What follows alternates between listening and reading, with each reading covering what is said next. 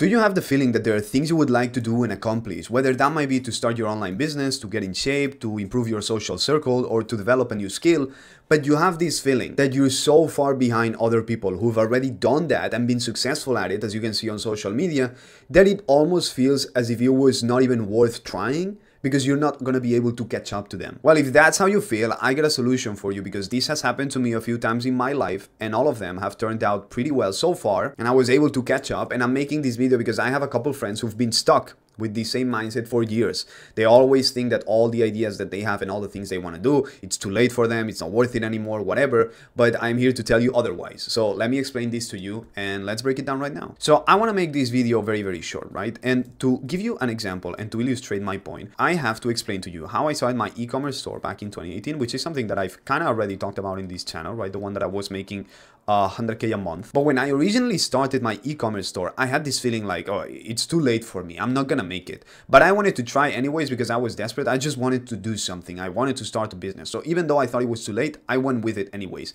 But here's the key, and this is why I was so successful at it. Because by some miracle, I had this amazing mindset that the game I was trying to play, okay, so this is me in 2018, was the long game of catching up. I was not playing the game of let me make a lot of money and let me make this e-commerce store work. What I saw and what I realized is that I was here, mile zero, because I knew nothing about online business. And then I saw all these guys online, which back in 2018 were like, you had the Tai Lopez, you had the Russell Brunsons, I don't remember all of them, you had the Sam Ovens, all of these guys, right? Which they seemed back then like these were the big guys, these were the ones that were making all of the money. And what I saw is that every so often, you know, maybe every 6 months, every 12 months, every 18 months, there's a new opportunity that comes along, right? Some golden opportunity that's gonna make you a lot of money. And what I knew was that the guys who make the most money are the ones who get into those opportunities first. But the thing is that I knew that I was at the back of the line, and I knew that the way these things move are like this, right? This is a line that's constantly moving forward through time. And we go like this, right? This is 2018, 2019, and 2020 comes, and now there's some magical new opportunity. But the ones that make the most out of this opportunity are the ones that are way ahead of the line, which means that they're prepared, they have successful businesses already, they have the skills, they have the structure, they have the connections, they have the resources to make the most out of this new opportunity. They even have like the knowledge to know that there is some new opportunity, that there is some new thing, right? They can spot new trends because they're in the trenches doing it every single day. Now they're here making the most out of this opportunity and they keep moving. Now they take advantage of this one, now this one, right? By the time they're here in 2021 or 2022, 2023, now I'm using the opportunities in 2020, right? If I'm staying at the back of the line. So what I realize is that, okay, it's not so much about me doing e-com or this or whatever. It's just about playing the game so I can at least like move my position forward. And I can hopefully at least take myself around here. I'm not saying like at 100, but at least maybe like 75 or 80, so that then when we move forward in time, I can almost be there. When new opportunities come along, I can be ready and I can capitalize on it.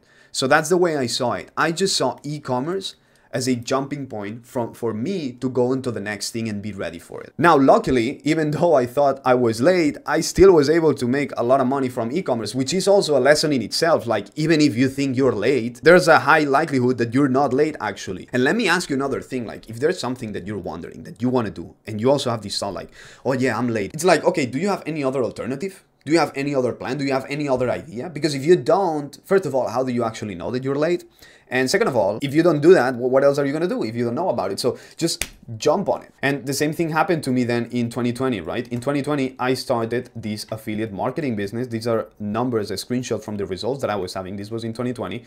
I started affiliate marketing, and same thing, I thought that I was kind of late because since 2016, there was this group of guys that I knew that had been doing affiliate marketing and they had been crushing it, doing millions of dollars. And I was like, here I come in 2020, like, of course I'm late, I'm not gonna do anything. But, you know, let's be honest, yeah, I didn't make millions, but like I was making $3,000 a day fairly quickly, right? Within the first month, we were already making like 1,000 a day. And then after a couple of months, we were at 3,000 a day with 66% profit margins, right? So from these, like $2,000 every single day was profit. This was just the expenses right here, which is pretty nice, right? And honestly, this is the exact same game that I'm playing right now with YouTube. I have this feeling it's 2024 and I'm starting a YouTube channel now. I don't even know what I'm doing. You look at the views that I'm getting, they're ridiculous. You know, I'm uploading these videos that are getting like 20 views. Yeah, sometimes I upload something and it gets some decent views, you know, like 400 views here and almost 500 here, 600 views. But for the most part, right, I have this feeling like, man, it's too late, and I kind of regret it. I think to myself, like, man, I should have started a YouTube channel back when I was doing this. I could have caught all of these trends, you know, when people were talking about dropshipping. There was no competition back then, or just very, very little. I could have crushed it. But still, even though I have this feeling, I'm just going with it, and this is basically my strategy. Like, if doing the YouTube channel can help me get ahead, and then when the next opportunity comes along, I can have some sort of advantage and I can be there to make the most out of it, then so be it. That is amazing already. And that is the mindset shift. That's something that really helps me to not focus so much on the outcomes and how many views I'm getting and all of that stuff, which for sure I still look at it, but also realizing that there's a lot of good things that are going to come out of it, regardless of having no results. So whatever thing it is that you're thinking about right now, which is like, oh, it's too late, but you still have it on your head. You're still thinking about it. Like, should I do it? Should I do it? Should I do it? Just pull the trigger and go for it. So anyways, that's it for this video. I hope it made sense and I hope that you like it. Click on this video. I'm sure you're also gonna like it. Subscribe if you haven't already. Leave me a comment, leave me a like, and hopefully I will see you on the next video. Take care. Peace.